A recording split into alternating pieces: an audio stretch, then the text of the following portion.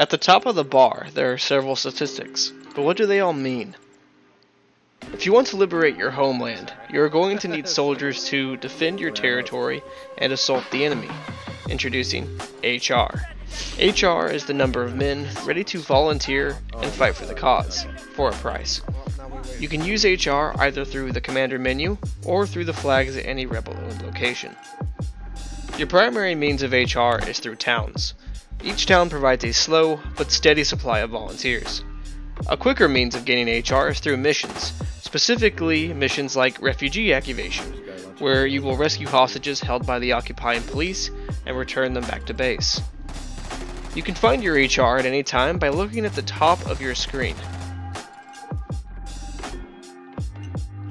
Money is used to buy vehicles, pay soldiers, rebuild assets, entrenchments, train your soldiers, and more.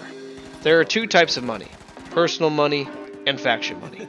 Personal money is your money, up until your commander asks for it, at least. Use it to buy vehicles and equipment, build a bunker, or even recruit your own squad. Think of faction money as the treasury of the rebellion. It is what the commander will use to train soldiers, recruit squads, rebuild assets, and generally improve your faction.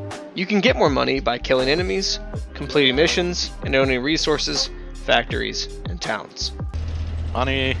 What? Muted Moni. Hello? Yes, hello. What the fuck? You just got... Yep, that's a jet. As you take more territory, the war escalates. This is meant to simulate your resistance transforming into an army, and the enemy recognizing you as a greater threat and upping their arsenal. That means the enemy will be getting better gear and training. Yep, just get out of it before it hits Try you to again. garage it. No! No, don't die! Fuck you!